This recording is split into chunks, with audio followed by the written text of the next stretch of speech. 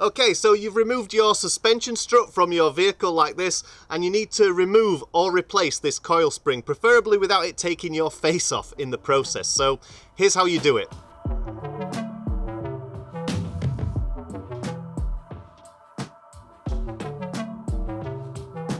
Okay, this is often referred to as a coilover, and that's basically because this unit consists of two things. One, your shock absorber in the middle here, and then there's the coil spring over the top of that as well.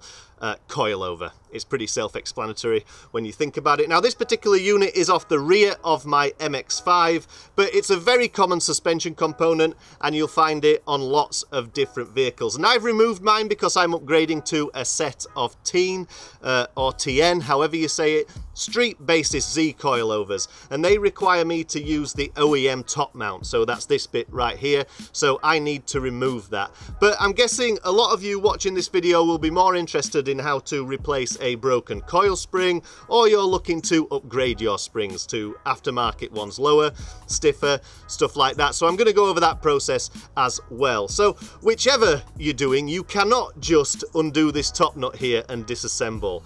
Well, you can, but it's unadvisable, and I say that because there's a lot of energy stored up in this spring here, and it'd be pretty dangerous to just release it all at once. Just think about it. These springs are designed to support your vehicle under all sorts of different driving conditions. It's a fairly heavy duty spring, and you do not want it firing across your garage at 100 miles an hour, destroying everything in its path.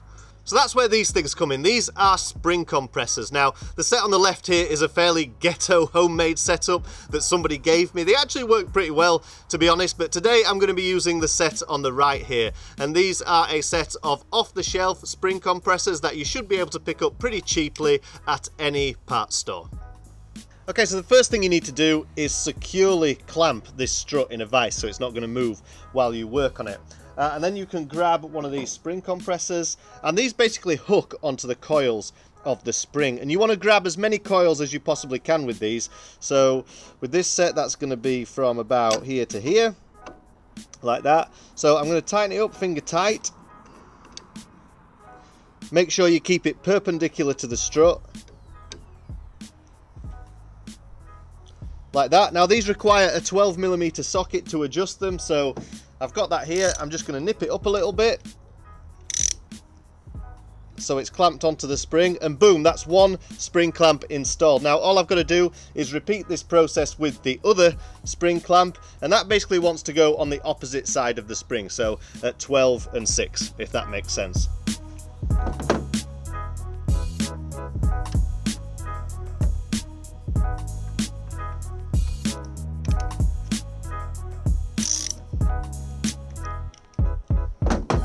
Okay, great, that's both spring clamps installed now, so we can begin tightening these alternatively. So work from side to side, tightening them up as you go, and what that's going to do is squeeze the coils of the spring together and relieve the pressure that the spring is applying to the strut.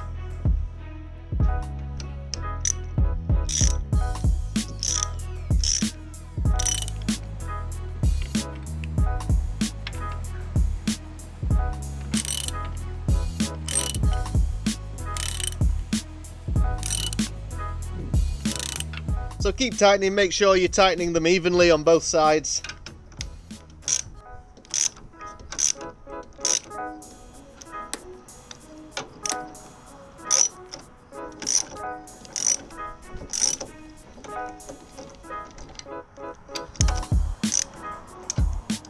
Okay, great, we're there. Can you see how this spring is now loose inside the strut? It's just flopping about. That means that it is applying no force to either the bottom cup or the top, so this top mount can be removed safely. Right, so to remove this top mount here, we've just got to undo these two nuts. One is a 14mm lock nut, and then it's a 17mm underneath. Now, before you remove the top mount, just take note of its orientation in relation to the bottom mount, and make sure when you refit it, you fit it in the same way, because that will make reinstalling it into the car a lot easier. Okay, so two spanners to break these nuts loose, 17mm and a 14mm.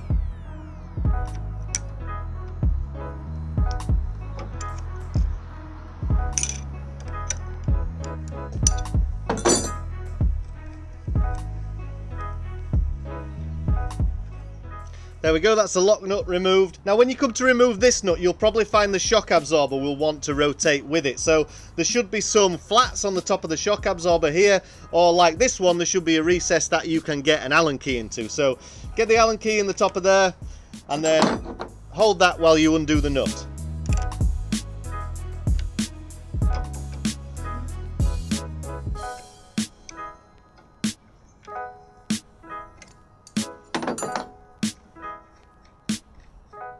Okay, that's the second nut off. Now the top mount can be removed. There will be some bushes and washers that come off with this, so take note as to which way round they go and reinstall them the same way.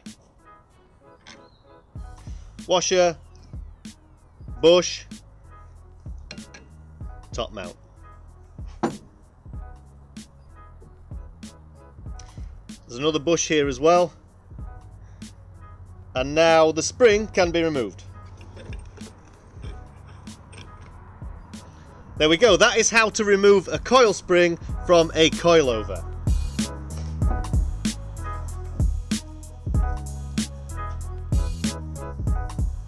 So to remove these clamps from the coil spring, you would basically just do the reverse of what you did to compress it. So just work from side to side, slackening them gradually until they fall off the spring. Then if you're installing a new spring, you would compress it just like this, tightening these down till it gets short enough to reinstall onto the shock. And then when you do it, just slide it over the shock. Make sure the coil locates in the little indentation in the lower cup here. Like that, and now you can reinstall the top mount and the bushes. Okay, so first up is this bush here, and it says up on it, so you can't really get that the wrong way around. There you go. Top mount is next. Slide that on there. And then the second bush and the cup on top of that. There we go, now the top nut can go on, 17mm. Thread that on there. Right, once you've got this top nut fully on the threads, you can then release pressure on this spring because it's not going to go anywhere. So we're going to work again gradually side to side, slackening off these until they fall off the spring basically.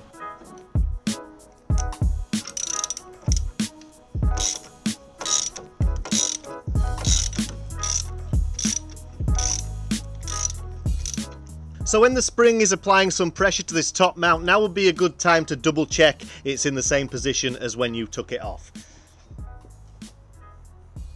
So mine just wants a little twist anti-clockwise. About there, perfect. Now you can continue to slacken these clamps gradually until they fall off.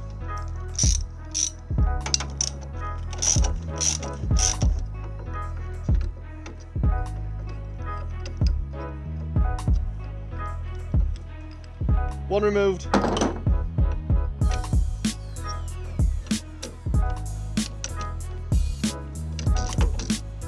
Two removed.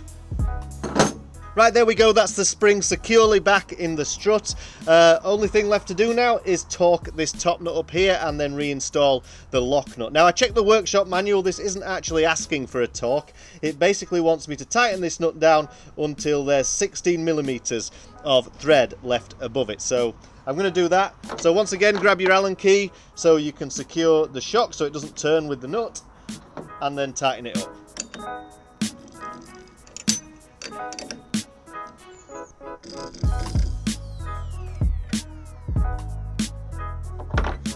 Okay, there we go, there's 16mm of this threaded section left above the nut now, so that's done, we are nearly there. All that's left to do is reinstall this lock nut.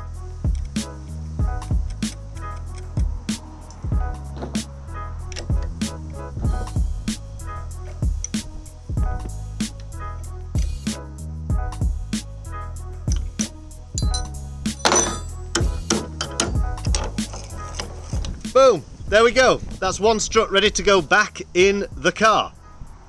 Or not in this case. I know what you're thinking. Why have you gone and put that top mount on there when you need it? For you guys to show you how. When I turn this camera off, I'm going to remove this again and get it stuck on top of the TN coilovers, which will then go back in the car. And that is how to replace your coil spring on a coilover setup the safe way. So thanks for watching. As always, if you like the video, don't forget to give it a thumbs up and subscribe to the channel if you want to stay up to date, because I do try and get videos out every month. Thanks a lot, and I'll see you for the next video.